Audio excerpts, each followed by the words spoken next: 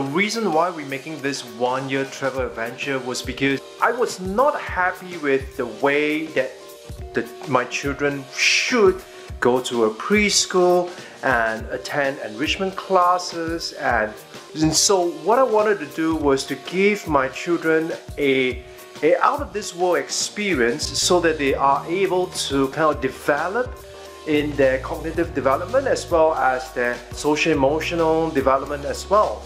And so that's why we experimented with this one-year travel adventure.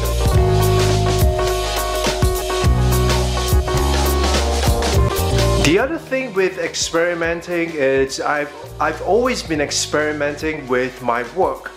In my line of work as a consultant, typically the whole idea is you go out there, you get a client, and you fulfill the client's work, and then after that the cycle begins. You look for new clients, and if you're fortunate enough, like Kyle, I was when I was starting out, I've developed such a great reputation that literally 90% of my new businesses were referrals. But that's the way that traditional consulting works, and what I didn't like about it is that whole concept of having to continually look for new customers was not only just draining, but it was also not sustainable.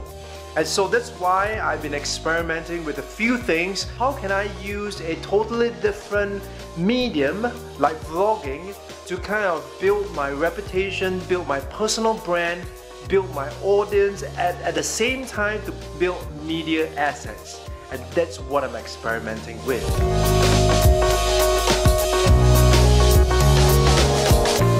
And I recall this quote by Thomas Edison when we visited the Edison's lab in New Jersey was this: the only way to keep ahead is to experiment. If you don't, the other fellow will, and when there is no experimenting, there's no progress.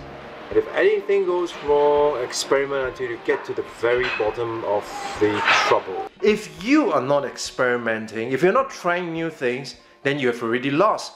Are you experimenting?